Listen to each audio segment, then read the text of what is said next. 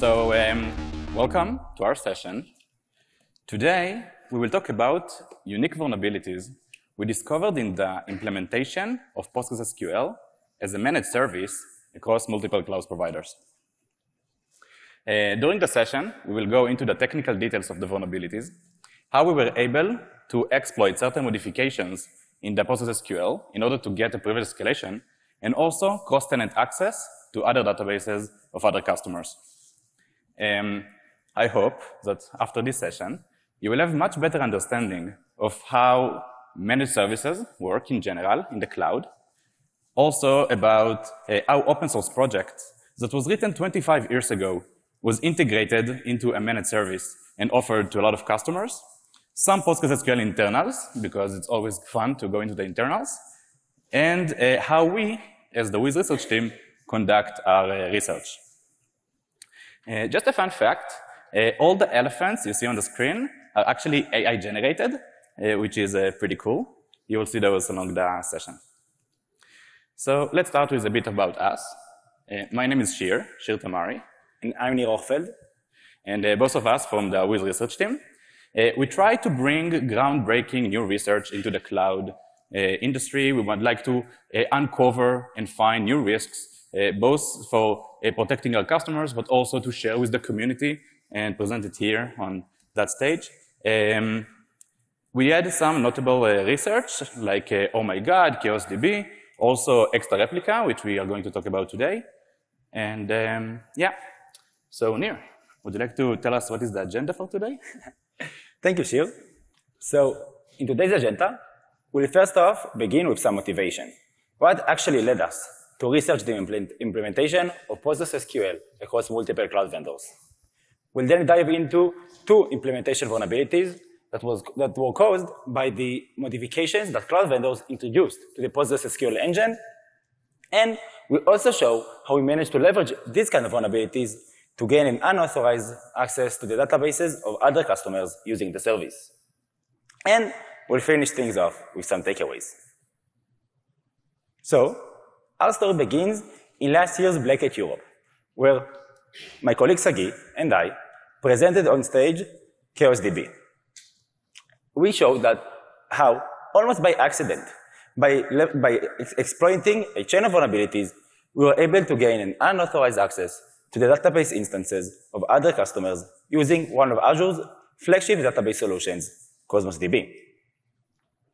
So the day of our talk, we were sitting in our hotel lobby thinking, could it be that ChaosDB is not an isolated case and that there are more cloud services that may be vulnerable to the similar kind of attacks?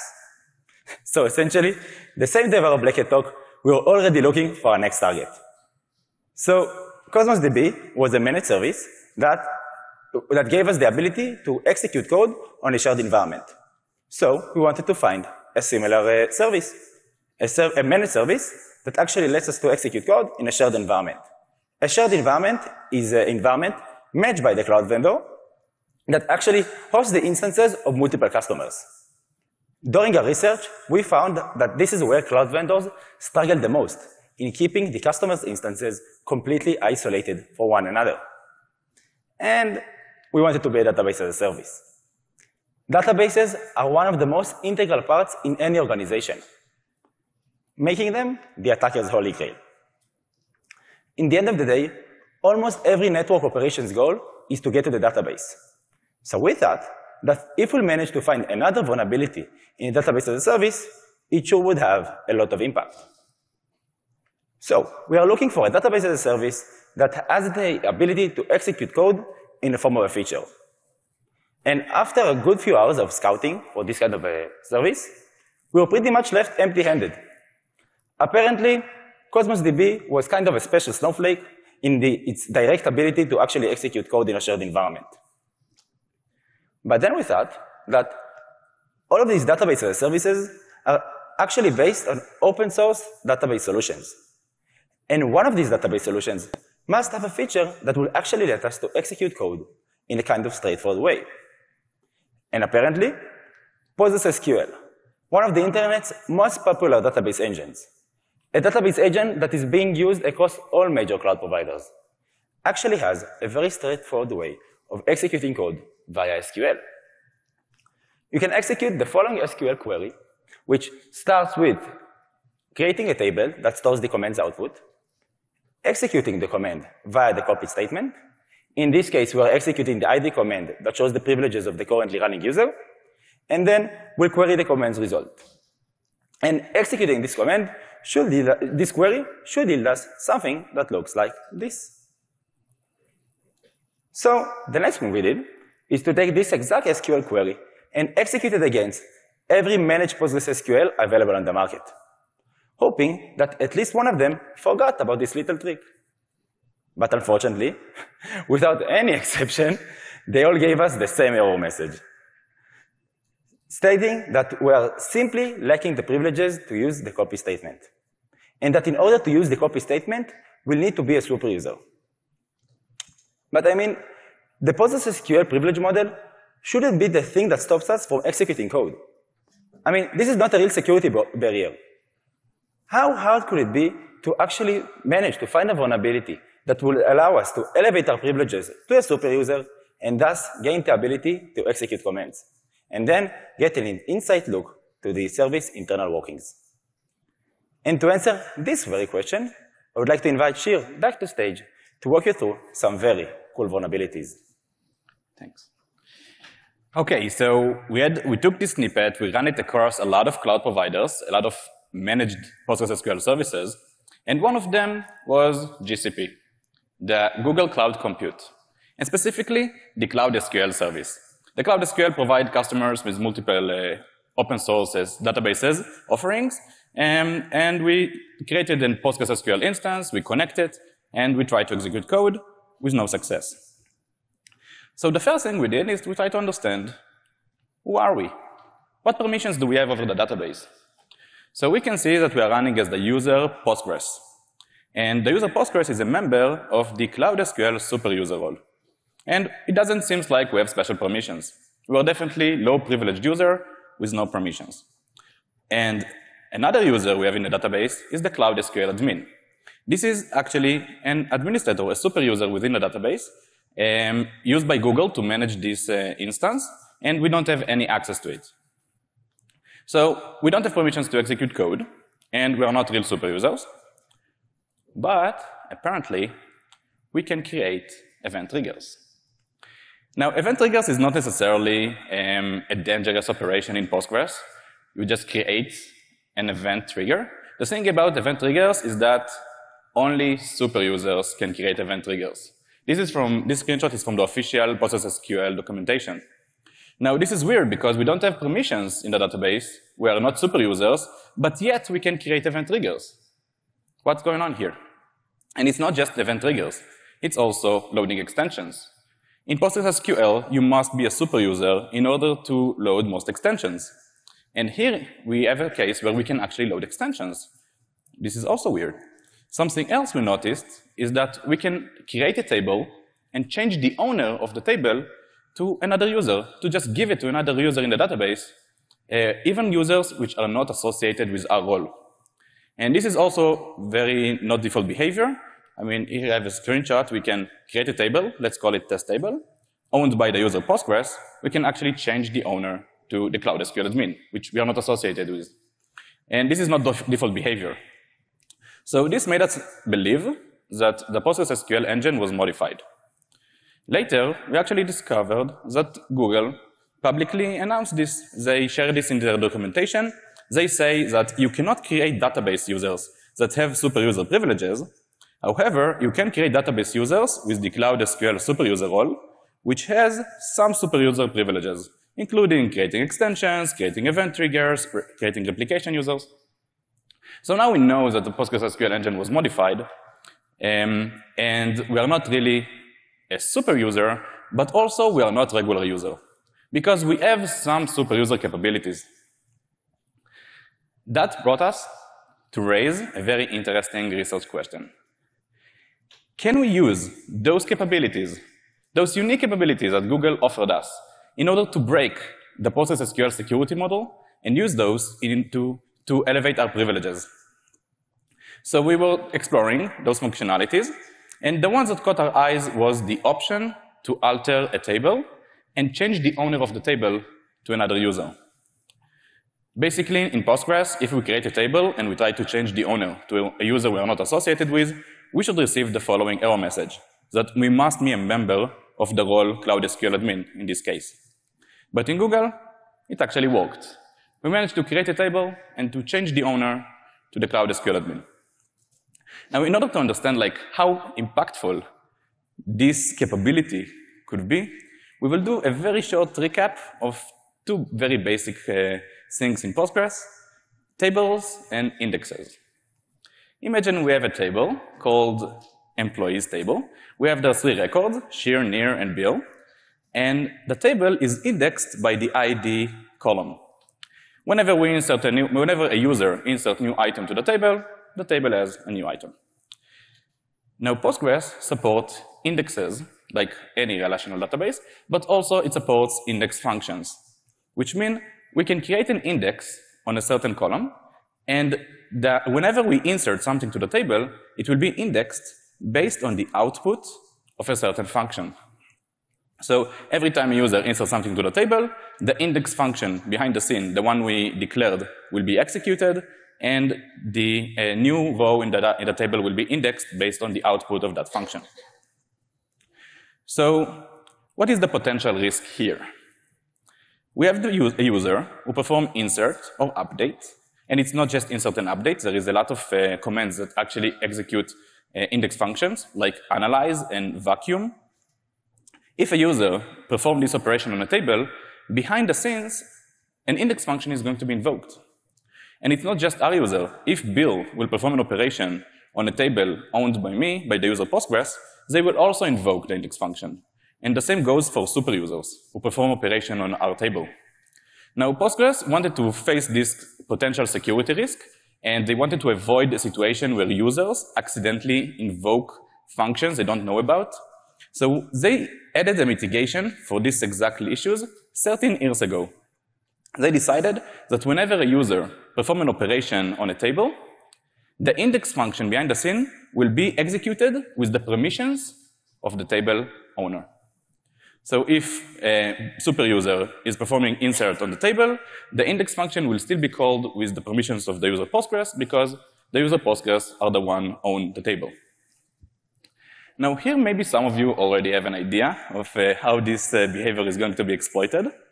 What would happen if we create a table and then change the owner of the table to Cloud SQL admin? We will create a table with an index function, and then we will change the owner, because Google allows us to do so. In that case, if the table will be owned by the Cloud SQL admin, the super user, every time someone will perform an operation on the table, like insert or update, the index function, which we declared, will be executed with the Cloud SQL admin permissions.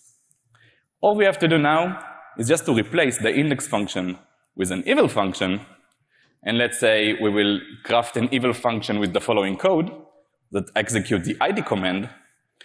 After performing an operation on the table, it could be insert, update, analyze, vacuum, we will get the following results. We will actually able to execute code on the PostgreSQL instance of Google. This is the output of the ID command. At that part of the research, we were very excited. We were able to gain code execution on a managed instance, managed by Google, and we were very excited to explore the internal environment of the managed service. We know that we are probably running inside an internal network, like a shared environment, and we execute code with the permission of the modified PostgreSQL instance. So we start doing some recon, and we discover that we are running inside a Docker container, and the Docker container is probably running inside a virtual machine. We also notice that we have a network interface shared with the host. It was a shared namespace with the 10.128 subnet. We were able to find privilege escalation vulnerability in order to gain root access within the Docker container. Then we used the root access in order to escape the container and get a root access to the virtual machine. From there, we were able to see the control plane, the components that manage our service, and also other PostgreSQL instances that were accessible through the local network. Later, we discovered that those are actually our own instances. Because we choose the high availability feature in Postgres, we got some replications, and this is actually replications of our own database. At that moment of the research, we received a very surprising email from Google. They sent us an email on a very old disclosure thread we had with them regarding another vulnerability. And they said, like, hey there, wanted to ask, in case it was you or one of your colleagues, have you folks doing research on Cloud SQL? Would you mind sharing your progress if so? Now, that was the first time, we do a lot of cloud research. That was the first time we got caught. So we wrapped everything up. We wrote a very detailed report, and we shared it with our friends at Google. And at that point, we were very excited about our finding, and we knew that probably there is a lot of other vendors we can go and check if they did similar modifications. Maybe we can find similar vulnerabilities. So that brings us for the next example, the Azure PostgreSQL Flexible server. Because also Azure provide managed Postgres, and maybe they did the same things. So first thing, we felt lucky. We were just log into the Azure PostgreSQL instance and trying to execute code the straightforward way. And same way as we had with Google, we had here, we must be a super user or a member of the PG execute server program in order to execute code. So same as we did with Google, same as we do here, we check which permissions do we have. So we are running as the user Postgres, and we are a member of the Azure PG admin, which is Azure unique role. It doesn't seem like we have a lot of permissions. We do have some roles, but they're not that interesting. And we don't have permissions to execute code. But we do have some privileged capabilities, like creating event triggers. In addition, we also have the option to create checkpoints. Not risky operation, but according to the documentation, you need to be a super user in order to create checkpoints. And same as with Google, we can also load extensions. So probably they modified the PostgreSQL, just the same as Google did. And it's pretty astonishing. Two vendors, two different code bases, all wanted to introduce the same capabilities. But in Azure, something else caught our eyes. They provide us the create role permission. Now, create role permission is actually pretty popular among cloud-managed services. They tend to provide this capability or this permission. But every time you do that, you must strict it, because this is a very powerful permission. According to the PostgreSQL documentation, you must be careful with the create role privilege.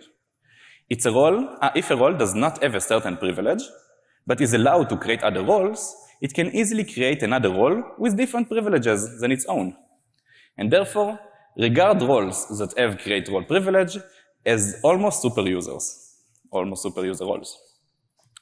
So we know that we can create, we don't know yet, but we believe that we can create new users and specify unique roles. Which roles can we provide a new user in Postgres?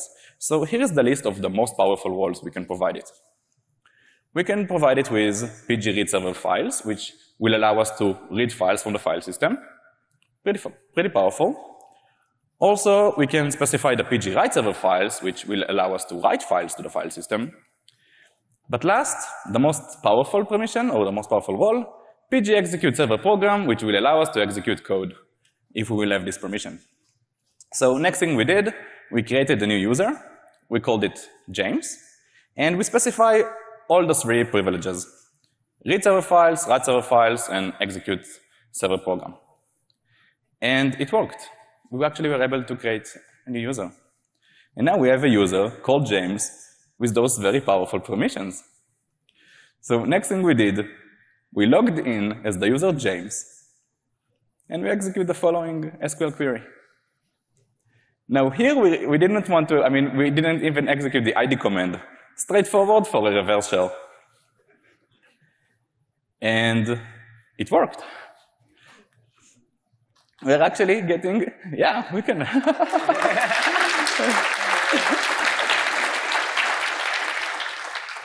We were able to get a reverse shell to our Azure managed instance. And same as with Google, we were very excited. We have a new environment to recon, to research, to understand where are we, what can we do from there, and what is the possibilities we can actually achieve with this vulnerability. This is the time to invite Nir to stage to go over the ExtraReplica vulnerability and how we gain cross-tenant access to the databases of other customers. Thank you, Shir. So as Shir mentioned, I'm going to show you how we were able to leverage these kind of vulnerabilities to gain an unauthorized access to the databases of other customers using the service. So this is where we began. We know that we are running inside of some sort of an Azure modified version of PostgreSQL. And after doing some basic recon, we realized that we are actually running inside of a dedicated Docker container, and that this dedicated Docker container actually runs on top of a dedicated virtual machine. Next, we executed the ifconfig command to see which network interfaces do we have. This is where we learned that our virtual machine is actually a part of 2 subnets. And this made us assume that we're actually a part of some sort of an Azure internal network. But we still don't know what are these network subnets. So to try to answer this question, we actually use the nmap port scanning tool to try to map the host within the Azure internal network. And this command essentially checks if there are other PostgreSQL instances within that network. And as it turns out, within the Azure internal network, there were other 212 database instances, meaning hosts that we can connect to through the PostgreSQL default port, port 5432. Now, at this point we wondered, are these our instances the same way it was in GCP? So we really hope not. First of all, we wanted to prove cross-tenant access, and we were really hoping that we are not paying for 212 Postgres instances, because in the cloud you can never know. So we have a direct connection to other customer databases, but we lack the appropriate credentials to actually do any meaningful actions. So the next thing we did is something that we do in almost every cross-tenant research, and is to examine the default configuration coming with the virtual machine image. Being a managed service, this means that all of the instances are running the same image with the same configuration. This means that if we'll be able to find an exploitable misconfiguration, it is applicable to other customer instances. So we examined the PostgreSQL authentication configuration files. We first examined the pghbaconf, which is the PostgreSQL authentication configuration file. This file dictates who can connect to which database. And we also examined the pgident file. The pgident file is essentially an extension to the pghba file, detailing further configuration for more advanced authentication mechanisms that are a bit more advanced than the usual user password authentication. So here's a short snippet of the pghba file we found on our machine. And we noticed that this file is very different from the default one coming with Postgres. And what actually caught our eyes are the 3 last lines. So to understand why, let's parse it together. So essentially, these 3 lines say that in order to authenticate to the replication database, we need to authenticate as the replication user. And we can only do that through a set of internal subnets. One of them is the 10.0.0 subnet we've seen before. And the authentication mechanism for that user is client certificate authentication. This means that if we want to authenticate to the replication database for another PostgreSQL instance within the Azure internal network, we need to supply some sort of a valid certificate. But how does a valid certificate even look like? This is exactly where the pgident file comes into play. The pgident file has 2 regular expressions that are being used in order to validate the certificate subject name. You may notice that both of the regular expressions actually contains some sort of a unique identifier. This is actually the host name of the virtual machine hosting the PostgreSQL instance. And this is a unique identifier for each instance, meaning the regular expression actually varies from instance to instance, and there isn't just one certificate that can be used to authenticate to all instances. Rather, a new certificate needs to be issued for every new instance. Okay, so we'll begin with the second regular expression, because it's a bit more easier. So essentially, if we supply a certificate that begins with RL, which I can only assume it stands for replication, the unique identifier of the database, pod, OSDB, azclient.ms, we can authenticate to the replication user. Now, because only Microsoft is the owner of the azclient.ms domain, they're the only ones who can issue this certificate. Okay, seems pretty straightforward. But things get a bit more complicated when it comes to the first regular expression, because it actually utilizes regular expression matching groups. This means that the identity of the user we are authenticating to is determined by the prefix of the subject name. This means that if we supply a certificate that has the prefix of replication, we can authenticate to the replication user. Same goes with if we supply the prefix near, we can authenticate to the user near, Shir, so on and so forth. But now, maybe some eagle-eye spectators in the audience may notice that this regular expression is a bit over-permissive because it actually ends with a wildcard. This is quite an easy misconfiguration that we can exploit. This means that while we are not the owner of the azure.com domain, and thus we cannot issue this certificate, we can actually take the entire subject name of the domain we want to authenticate to and register it under a domain of our control, in this case, wizresearch.com. This subject name will be also validated by this regular expression and will actually let us to authenticate to the database. So if we examine the PGHBA file one more time, in order to authenticate to the replication user, we need to have an IP address in the 10.0.0 subnet, which we have, and we need to supply a valid certificate, which we can. So the next thing we did is to actually try to authenticate to that database. And to our surprise, we got the following error message, stating that the replication database simply does not exist. But it does not make any sense. Why would Azure have a specific configuration for a database that is not there? So, apparently, the replication database is not a real database. It's a pseudo database.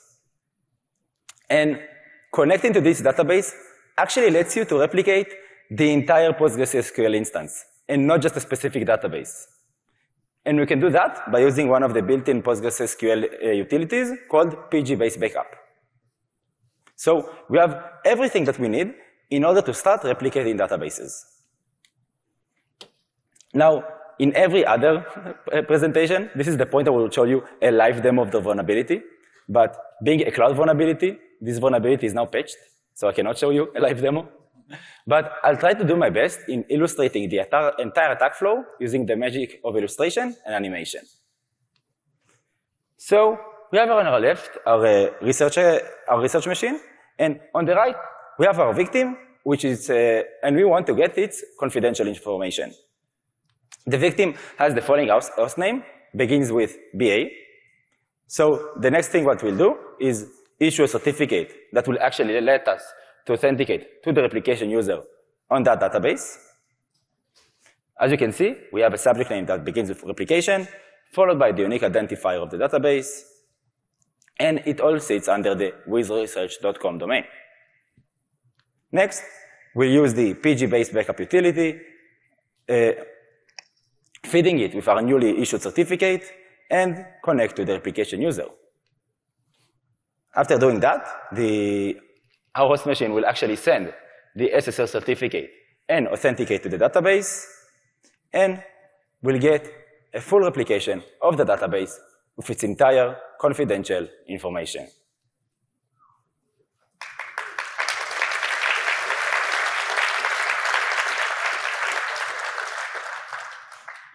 So we sent our report to Microsoft, and they addressed the issues amazingly fast.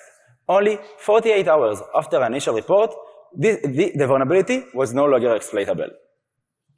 They first addressed the issues by fixing the over-permissive regular expression, but a few days after that, they also disabled the cross-tenant network access, meaning that both of our exploit primitives were basically gone. And they were so appreciative of our work that they actually awarded us with a $40,000 of bounty.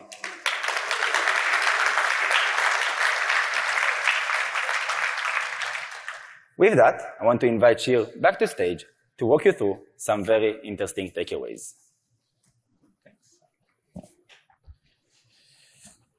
So we discovered those vulnerabilities, and we start reporting those to Microsoft and Google.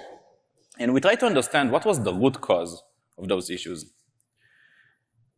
We learned that PostgreSQL was not built to be a multi-tenant managed service. It was built, I think it was around 25 years ago. And it has a very simple permission model. You can be a super user, where you can do everything. You can delete files, write files, loading shared libraries, execute code, a lot of operations that are dangerous and could risk the underlying compute. Or you can be a low-privileged user. And this is a very simple permission model, but it does not fit the cloud need. Cloud providers cannot provide their customers the ability to feel like they are administrators in their own database, but at the same time to not risking the underlying compute. And this is why all CSPs we worked with modified the PostgreSQL. And they all did it the same. They wanted to provide users admin capabilities, but at the same time to do a lot of hardenings in order to protect the PostgreSQL instance and not allowing customers to execute code or to risk the instance.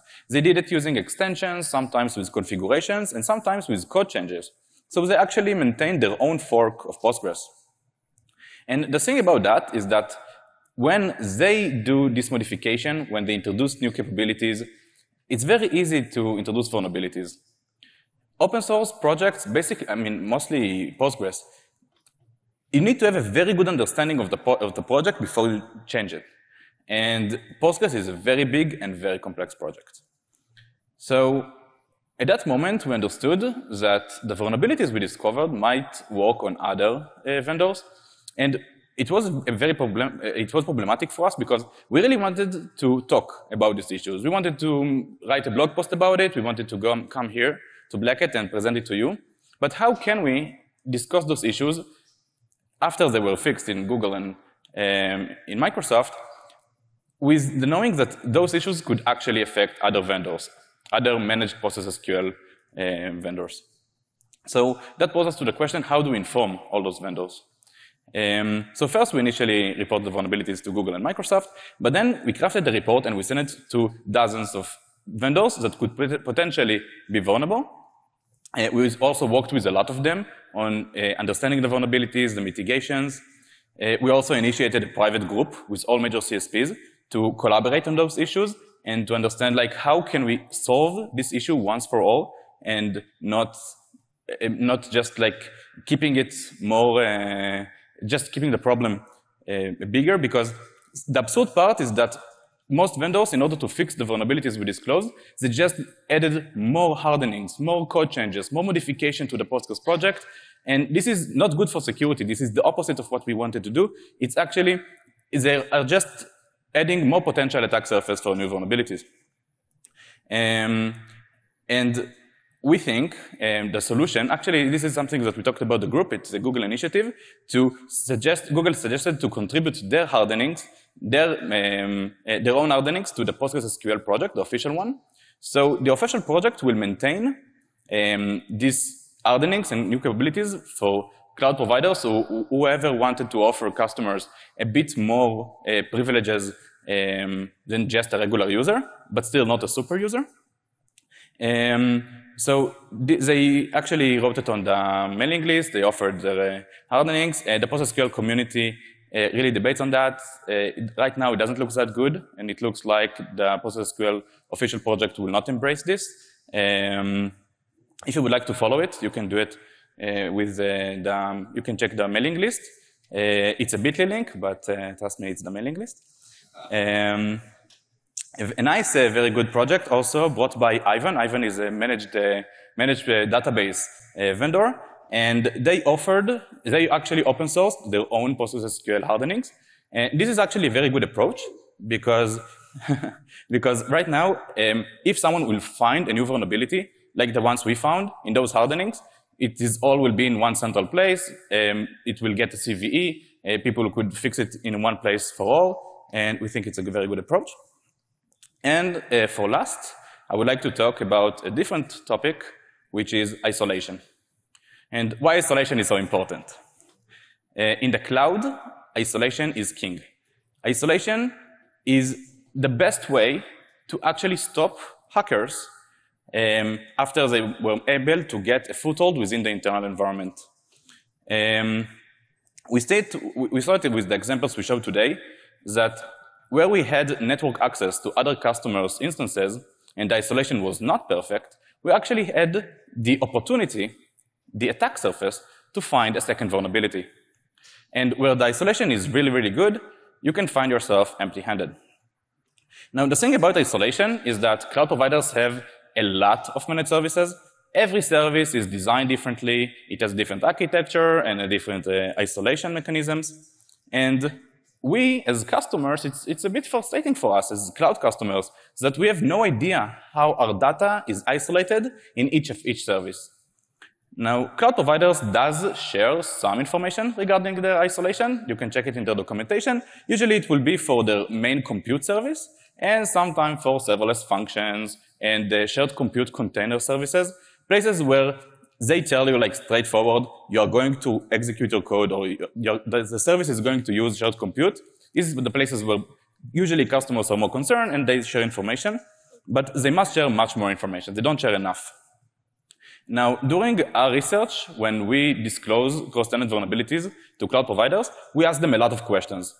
And we would like to encourage you, or cloud customers who are a bit worried or they want to understand how the data is isolated in the cloud, to take a proactive approach and ask your provider. So this is usually the questions we ask when we do responsible disclosure with vendors. For example, you can ask your cloud provider if they use shared compute in a specific service you use, or, shared compute is very risky because they're actually using the same operating system to run jobs and workers of separate or different customers. So if someone will find a vulnerability in that service, it will be very straightforward to access the data of other customers. Also, a very good question is to ask the cloud provider if they use containers as a security barrier for certain services, because containers usually could be escaped, sometimes pretty easily with configuration issues, but also even if the container was very well configured, a Linux kernel vulnerability usually break out of it. So you don't want the Linux kernel vulnerability to be the security barrier between one customer to another customer. A third question would be, do the customers get the same compute instance within a shared network? And if so, do they have network access? Because imagine if we would ask this question, Microsoft, long ago, about the Azure Postgres Flexible server, those questions it's not just to satisfy the customers, they also need, in order to answer you, they will need to do their homework. They will need to go and check and verify the service and understand how does it work there. And if you will ask this question, it could be that they will fix it. They will go, check, see that there is network access. They will think to themselves, not bad. They will fix it. And then we will not be here today presenting cross-tenant vulnerabilities. So thank you very much. It was Shir and Nir from Wiz.